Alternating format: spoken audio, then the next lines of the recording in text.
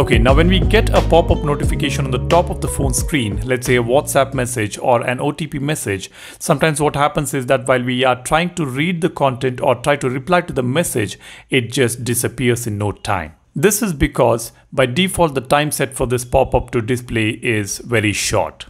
As you can see here, I get a WhatsApp notification, and by the time I read it and try to respond to it, it just disappears. And then we will have to again open the corresponding application to see the content and take action.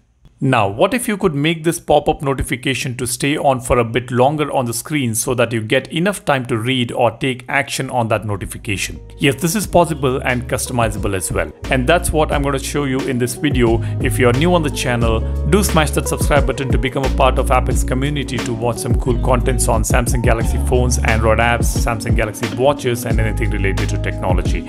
And if you like this video, make sure you smash that like button as well. First, let's go to settings, go to accessibility. Here we have advanced settings option. Just tap on that. As you can see here, we have got an option called time to take action. When you tap on this, we get default 10 seconds, 30 seconds, 1 minute, 2 minutes. On the top it says choose how long to show messages that ask you to take action but are visible only temporarily, such as temporary on-screen notifications or the volume controllers. So this will be applicable even for the volume control as well. You can make this volume panel to stay on the screen for longer. All you need to do is just select the time that you want, 10 seconds, 30 seconds, 1 minute or 2 minutes.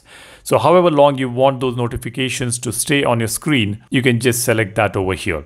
I guess 10 seconds should be ideal to read and respond to a message or even for the volume panels. I will just select 10 seconds here. Now let's see how it's going to work. I will send a message from another phone to this phone now. As you can see, you get a pop-up notification on the screen and it will stay there for at least 10 seconds so that you can read it and you will be able to respond to it at the same time. When you press the volume button, you can see this volume panel has come out and it's going to stay there for 10 seconds again. And when you tap anywhere on the screen, it just disappears.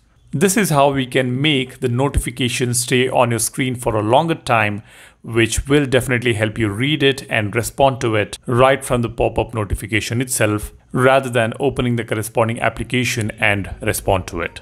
Alright, that's all I wanted to share with you guys. Go ahead and tweak the settings. This might turn out to be a good tip for you guys. That's all I have here in this video. Thanks a lot for watching. Make sure to subscribe and leave a like for the video. You guys take care and stay safe. I will see you in the next one. Cheers. Bye-bye.